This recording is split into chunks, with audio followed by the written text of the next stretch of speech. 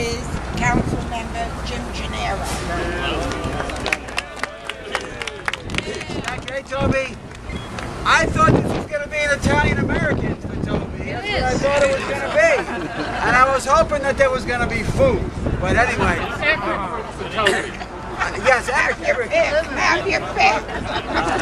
let me speak not as the council member, someone who's been a colleague of Toby, someone who was mentored by Toby, but someone who taught at Queens College for many years. Once upon a time I was a college professor.